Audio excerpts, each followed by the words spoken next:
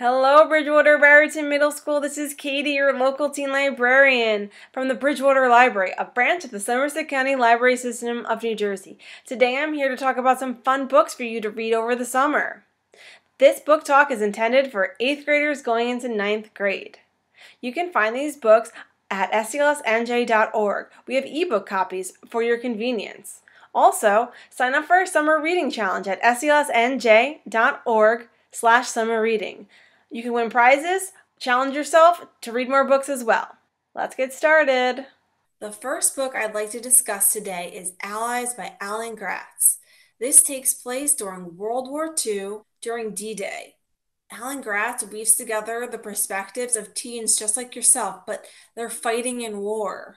This book has suspense, it has war, and it has multiple teens trying to survive when the world is in chaos on D-Day, and they're trying to fight for freedom.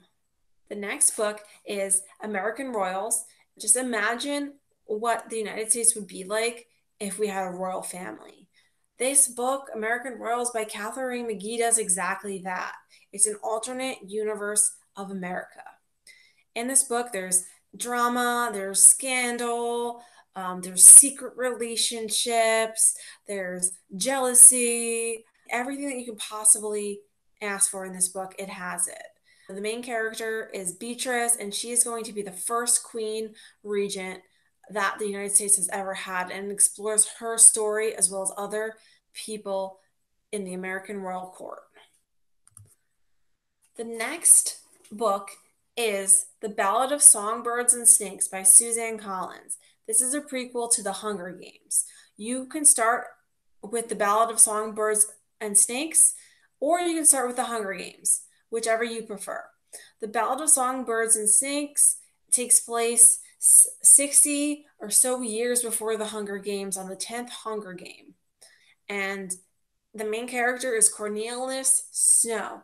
And if you remember from The Hunger Games, if you've read that, Cornelius Snow is the one in charge. This book explores his story and how he got to be the way he is. And that's not a good person.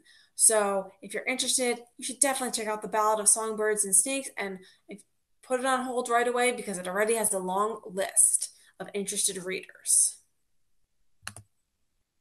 The next book, Jacqueline Woodson Harbor Me. This is about a group of students who their teacher lets them have an hour after school where they can just be alone in the art room.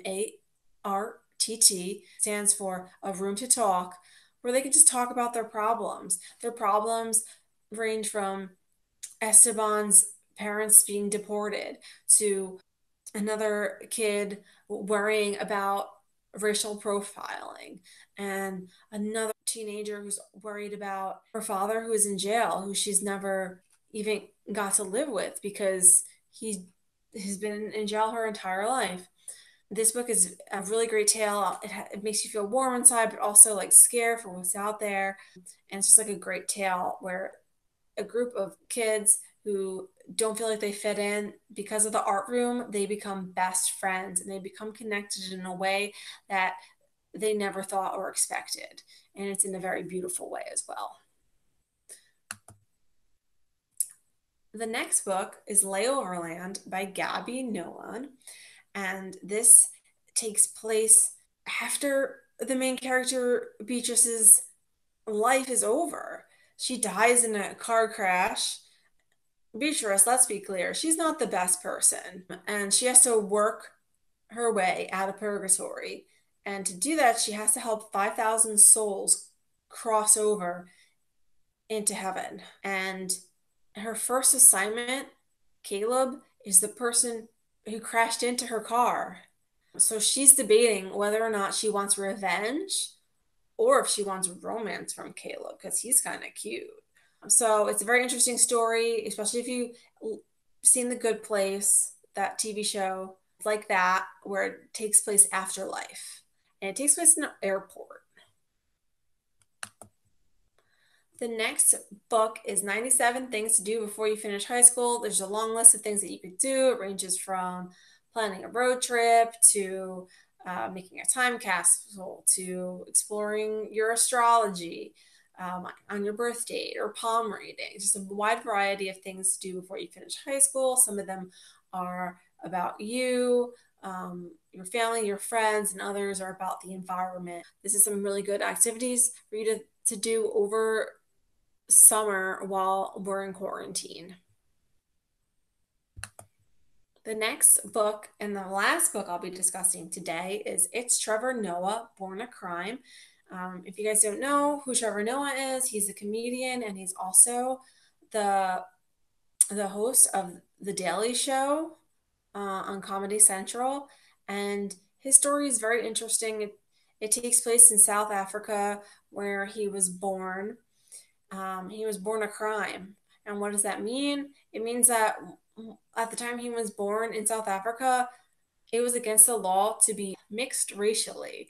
So the fact that he was half black and half white made it very difficult for his mom and his dad to take care of him because he couldn't call his dad in public. His mom had to get other colored people to pretend to be his mom so that they can go to the park together.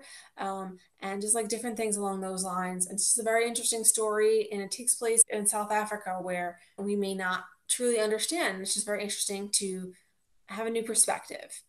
So that is the books that I suggest for eighth graders going into ninth grade. And I thank you so much for listening today. Once again, you can find all these books on SELSNJ.org as an ebook. But get on the hold list today because some of them are very popular and I don't want you waiting too long for them. Thank you.